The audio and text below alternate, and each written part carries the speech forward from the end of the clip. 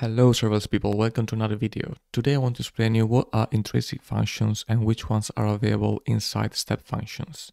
In the previous video I showed how to create a step functions with Lambda and DynamoDB services and how they can interact together, and here you can see displayed the workflow that we built together. It was basically two Lambda functions with the main one which will put the ticket ID inside a DynamoDB table using the DynamoDB put item node of the step functions. So anyway, during the demo, I needed to compute the ticket ID inside the Lambda function, which is something that you can do.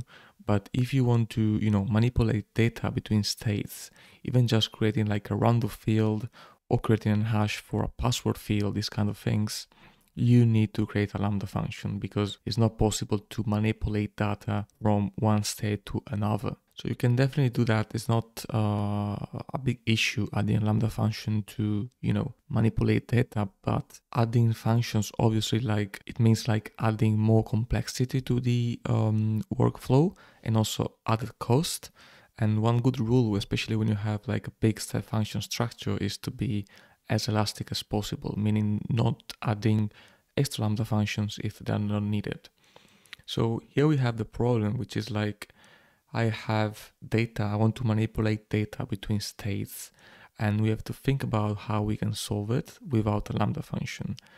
And luckily for us, AWS thought about it and they added these so-called intrinsic functions, which are basically functions that can help you perform basic data processing operation without using a task state. Let's first see what are those, so which function do we have to manipulate data, and then after that I'm going to show you an example on the AWS console started from this use case. So on the 31st August, AWS added 14 new intrinsic functions. I'm going to leave the link with the list of all of the new functions, but what I want to focus on is you can basically merge JSON objects. You can create UUID, as I will do later in the demo.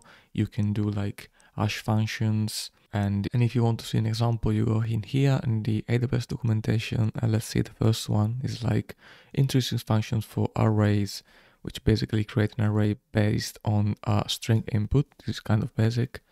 Another interesting one is if you want to partition an array, let's say you have this input array, so here we should focus on the syntax. So you have to say, okay, input array dot dollar, and then the intrinsic function is called states dot, the function name in this case is states dot array partition, and here you say take the input array, which is this one, comma 4, which basically is splitting the array in chunks of 4 items. And here we have 9 items, so we're gonna have 3 arrays, and as you can see the output is here. And we have this for array, for data encoding, decoding, for hash calculation, JSON data manipulation, math operations if you need random. You also have math add for strings, string split.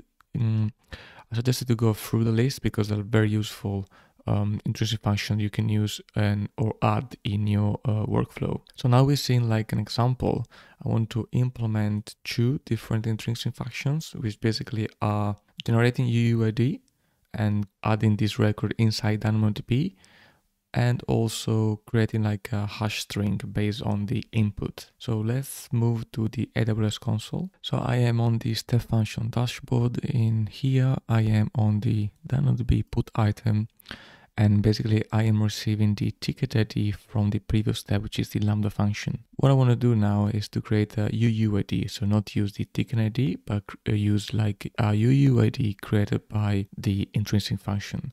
So the syntax for the UUID is so it's states.uuid. And what I want to do is to also add a hash function just to show you how it works. So I'm gonna just create a new item, a new attribute on the item, command here, let's call it ticket hash.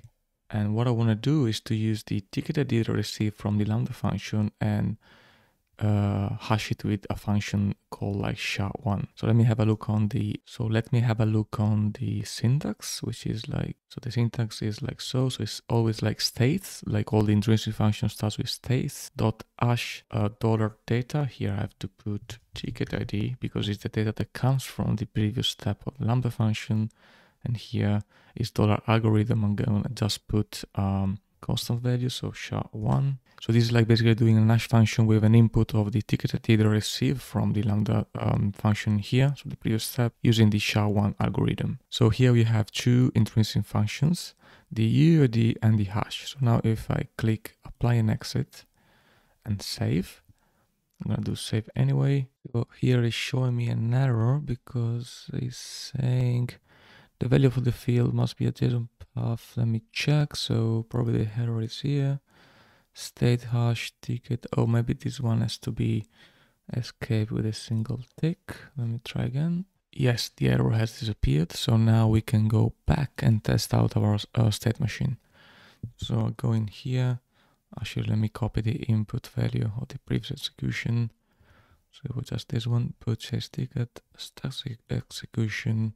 Let's do like intrinsic. So basically I'm passing the action purchase ticket and run the functions of execution. We should also see what's happening here. I see an error. Let me check what it is. So actually I forgot something. When I use the hash function in here, you have to specify $.payload and then .ticket ID. There was also another error.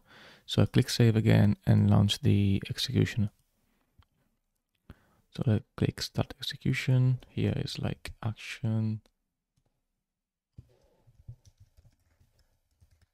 And click start execution. Now let's see, all green, great stuff. So all tasks were successful. Now what I would expect is actually, I'm actually checking here. Ticket hash, we see the hash of the ticket ID. Here we see the UUID. And just to double check, I'm going to the DynamoDB table, ticket table, export table items, and we have it. So it's working with the intrinsic function, which is pretty good. So yeah, in this example, we use the new intrinsic functions for generating UUID and also to create a hash from a string, in this case a ticket ID, but it's very useful even like, let's say you need to encode the code base 64, you have literally like have a look on the list of the new intrinsic functions. I think it's a very great added value from AWS. Alright guys, I hope the video was useful. Let me know if you have any questions on the intrinsic functions. And if you already use them, let me know like which are your use case. So thanks again for watching and see you on the next one.